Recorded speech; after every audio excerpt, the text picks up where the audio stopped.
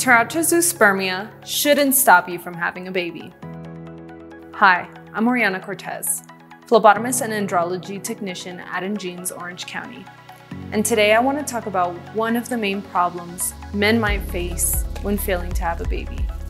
Teratozoospermia or teratospermia is an alteration of semen, which occurs when more than 96% of sperm have an abnormal shape. A normally shaped sperm cell has an oval head, a slight thicker neck, and an uncoiled tail of a specific size. When a man has teratozoospermia, his sperm can show two heads, a deformed neck, or a coiled tail, among other strange shapes. How do we know if there's a teratozoospermia problem? This condition has no symptoms, and in order to detect it, you must be evaluated by a physician and specialist in fertility and assisted reproductive technology. The specialist will perform an analysis of the seminal fluid through a test called Seminogram. How is the Seminogram performed? First, it is important that the man who will be attending the test does so without having ejaculated for a previous period of 3 to 5 days before the procedure, but no longer than this.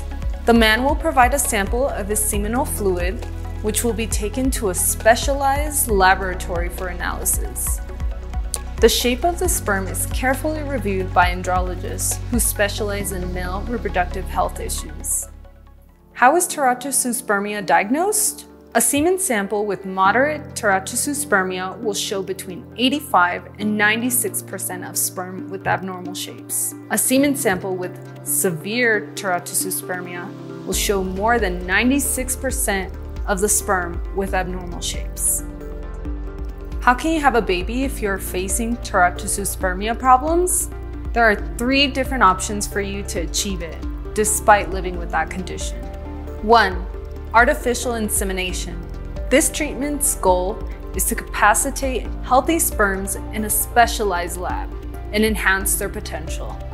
They are then introduced into the woman's uterus, considering the woman's fertility window and doing it at the right time. However, I must tell you that this low complexity method is only recommended for people with moderate teratozoospermia. As long as the woman is under 35 years of age and does not have problems that affect her own reproductive health. 2. In vitro fertilization, known as IVF. This treatment allows the union of the egg with the best quality sperm, which has been previously enhanced to improve its potential in a specialized IVF laboratory. Once the embryo is formed, it is placed inside the uterus to continue its development there. In vitro fertilization is recommended in cases of moderate teratozoospermia and when the woman is over the age of 35. 3.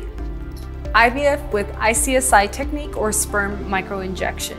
This method consists in selecting a single sperm of the best quality, which is previously trained to improve its potential in a specialized IVF laboratory. That sperm is injected directly into the mature egg, and once the embryo is formed, it is placed into the uterus to continue its development.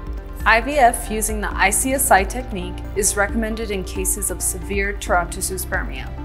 This is the option with the highest success rates to have a baby, offering up to 96% success rate under a scheme of several cycles or different IVF attempts.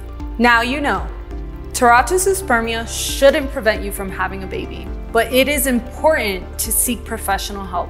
Come meet our team of fertility experts at Ingenes, where you will have the best chance of achieving your pregnancy and bringing your own baby home.